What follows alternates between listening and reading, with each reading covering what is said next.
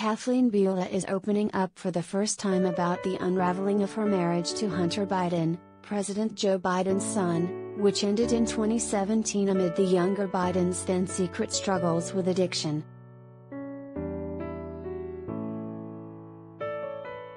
Buhle, a 52-year-old nonprofit development executive, shares what her publisher calls a story of resilience and self-discovery in her forthcoming book, If We Break, a Memoir of Marriage, Addiction, and Healing.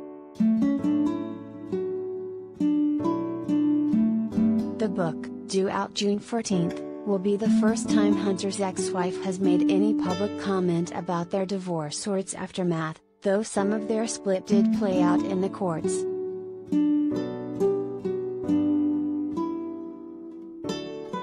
Buhle and Hunter married in 1993, splitting after some 24 years of marriage.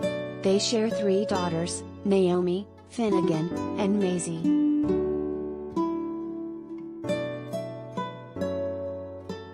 In February 2017, Buhle alleged in a legal filing that her estranged ex had spent money on drugs, alcohol, prostitutes and strip clubs.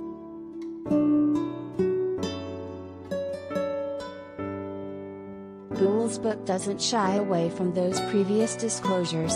Instead, it will shine a light on the heavy toll addiction can take on relationships, according to the book's publisher.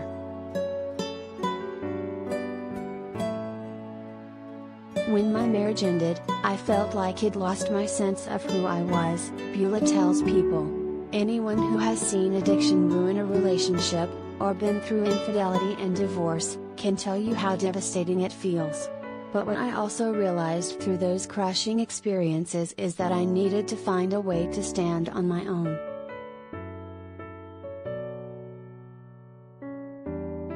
Writing this book has been incredibly healing for me, Buhle says, and my hope is it will be meaningful to those who have been through addiction or a divorce, and especially to women who have felt like their entire identity was tied to their spouse.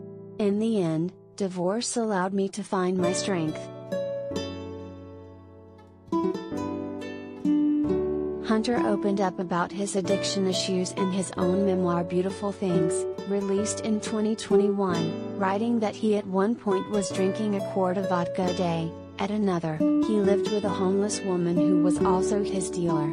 He has since spoken about finding new peace and stability while living on the West Coast.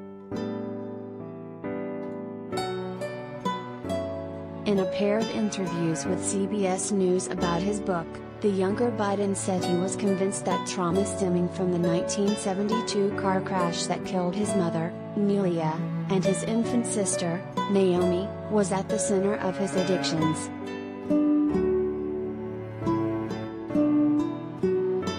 Hunter and his late brother, Bo, were in the car with him and were both injured.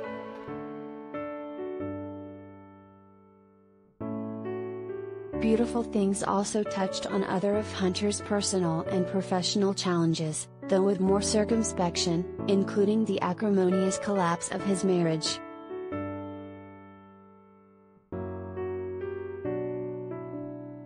Buhle's book, meanwhile, tells her own story from her working-class roots on the south side of Chicago to losing her maiden name and a part of herself in becoming Kathleen Biden, to finding a renewed sense of identity, purpose, and joy after the devastating collapse of her marriage, according to her publisher.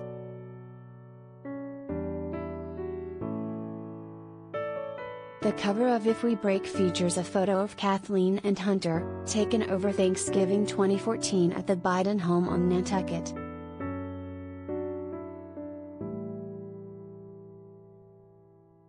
The couple had reportedly finalized their divorce in Washington, D.C., by April 2017, settling all questions relating to custody, support, property rights, and all other rights in a confidential agreement.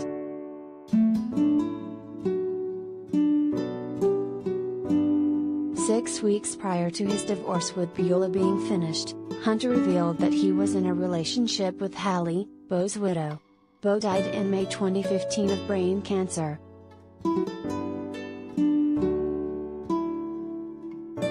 Hunter and Hallie's relationship was short-lived, however, and in 2019, Hunter met Melissa Cohen in Los Angeles. The two were married within days and welcomed a son in the spring of 2020.